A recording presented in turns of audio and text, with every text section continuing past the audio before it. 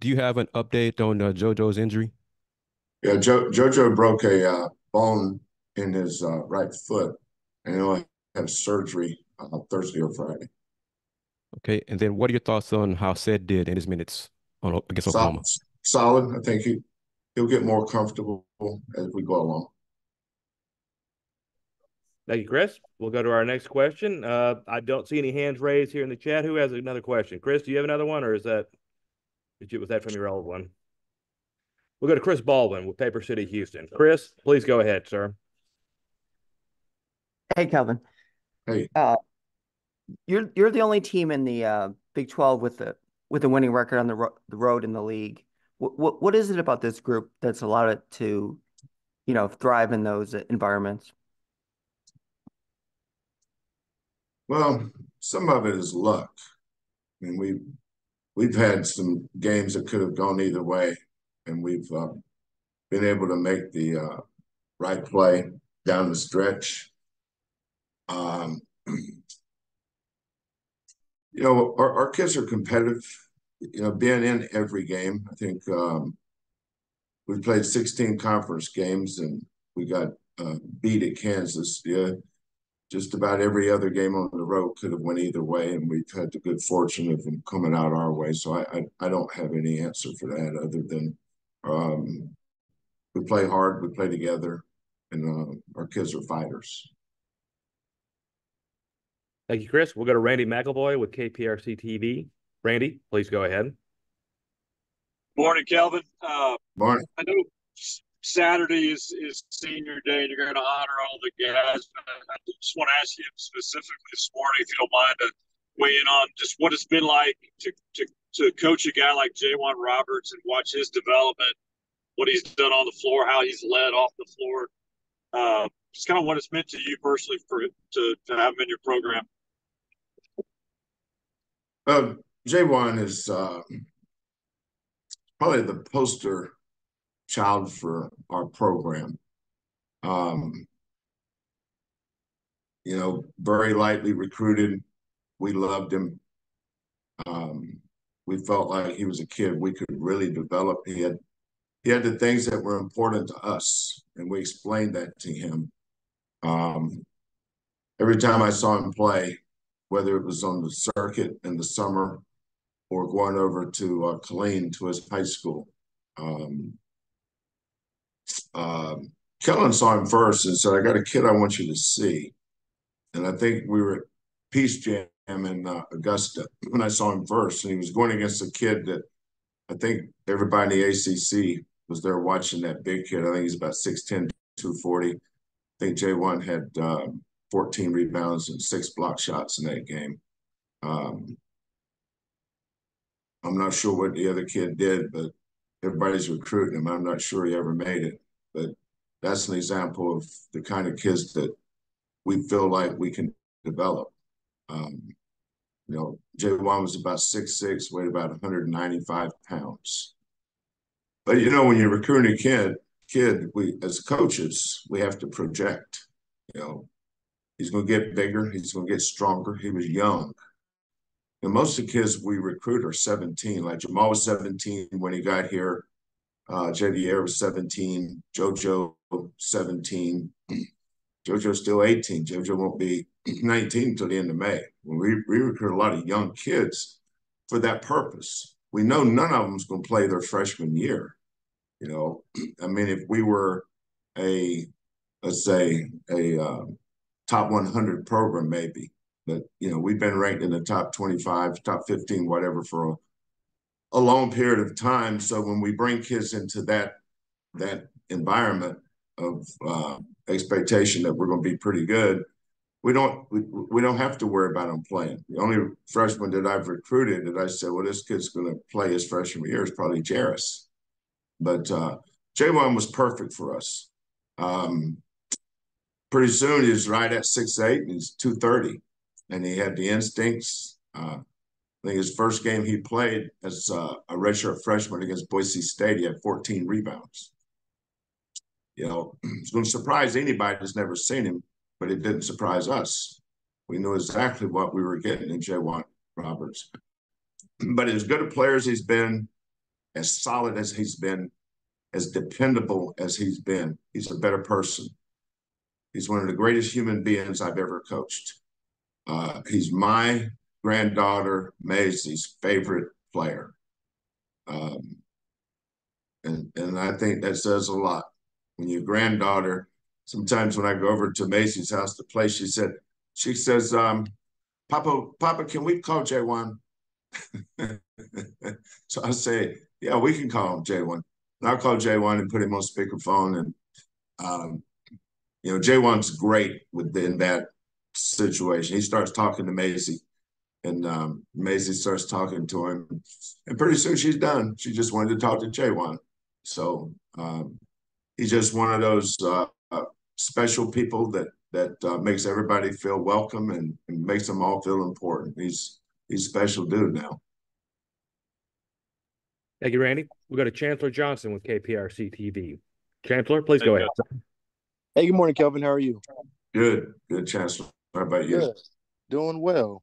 With another hit to the rotation, how important will it be to manage your players' minutes, not just on the game during the game, but also during practice, and also the importance of making sure that guys stay out of foul trouble since the rotation is getting smaller and smaller. Well, I think you pretty much answered it. You're right. All that.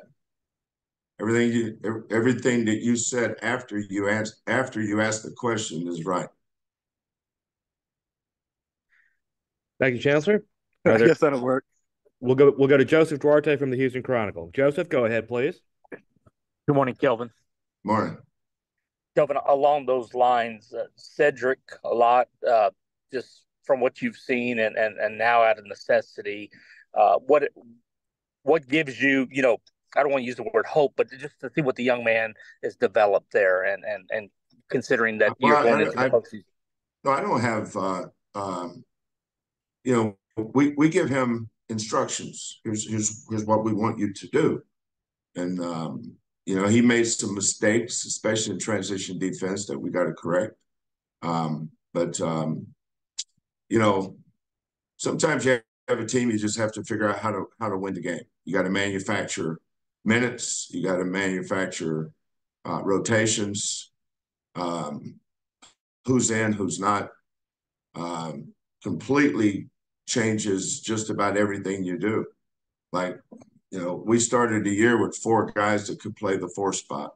J1, Terrence. J1, Terrence, and Ramon. Those were our 3.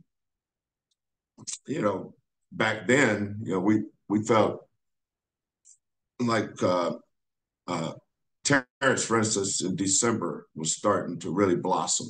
You can tell he had 19 rebounds his previous 2 games and starting to make plays off the dribble in practice, getting by people, passing. He was coming. He was really coming. You can always see it in practice before it happens in games. And then Ramon was starting to be Ramon of his freshman year, really embracing that role, backing up, coming in, doing that. But those guys also had specific roles in our baseline out of bounds plays, our sideline out of bounds plays, or after timeout plays. Well, you have to take, every time someone goes out, you're taking certain actions. You can't run them anymore. I don't have another this, I don't have another that. Sid has never run a baseline out of bounds play in his life, for us at least, until Friday night at Oklahoma's practice facility. We're trying to teach him how to run this out of bounds play, just basic stuff that you would never think about if you're a fan or media. As a coach, you got to be organized. You got to be prepared. So we're having to do stuff that we never thought we'd have to do, but that's the situation you're in. Sometimes when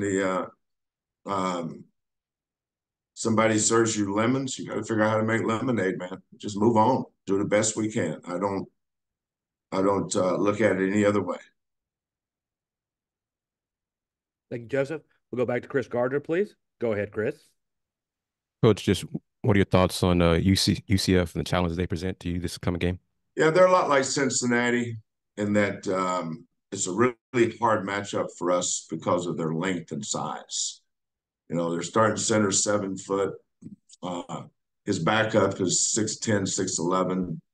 They've got 3 7 foot, 6'11" guys that they rotate. At the 4 spot, same thing, 6'10", 6'8". Their wings are all 6'4", 6'5". I mean, their length concerns me. Their athleticism. They're a top 10 defensive team in the nation. You know, when you play great defenses, it's getting good shots is at a premium. You know, we've gone from being an outstanding rebounding team to just figuring out how to get a rebound, how to get a second shot, how to get a tip. You know, but all those things are in play. We just have to figure it out. We'll go back to Chris Baldwin, please. Go ahead, Chris. Kelvin, how impressive was what JoJo was able to put together as an 18-year-old, and what do you see as as his future going forward? I thought the pace he was on was probably the best young big that we had in the areas that we value: rebounding, blocking shots, getting to the right spot defensively. Jarris is probably the most talented skill-wise, but in terms of impact and winning with rebounding, blocking shots, correcting mistakes, extending those Professor Gadget arms of his and saving a ball from going out of bounds. Just little things. He's unique. But you think about it. We've been ranked so high, and he's a major. If you said who's your top 6 or 7 players a month ago, we would have said our starting 5, and then we come in with Malik or Damian or JoJo. But for sure, the first big is always going to be JoJo. So if something were to happen, JoJo would just move. I think he could move seamlessly into the starting 5. I could have started him this year. But, just real proud of him.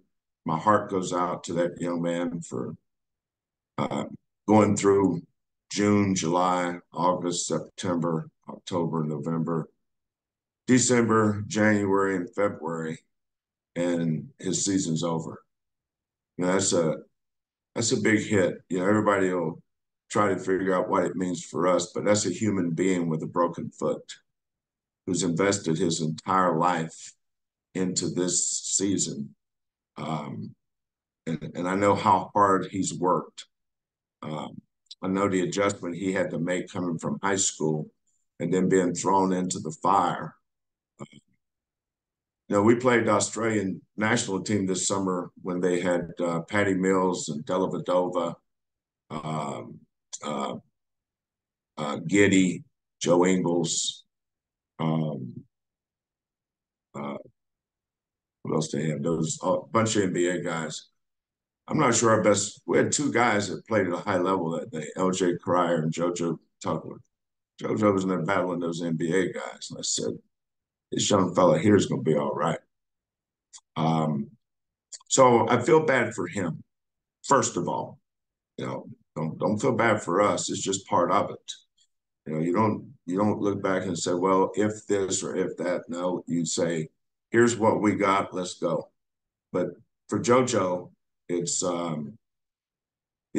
tough blow. He's going to have surgery Thursday or Friday, and they were going to have it tomorrow or Wednesday, but I said no, I don't want him to have surgery on Tuesday or Wednesday because I want to make sure I'm there with him and Kellen. So I want to make sure that we're there before he goes in, and I want to make sure he sees us when he comes out. That's part of being a family. We'll go back. We have time for a couple more questions. We'll go to Joseph Duarte again. Go ahead, Joseph. Kelvin, on Ramon, is his type of injury the where you'd have any hope that he could return postseason, or is that not a consideration at this point? I've talked to John about that, Joseph, and I think the chances of that are very, very slim. We're not counting on it at all.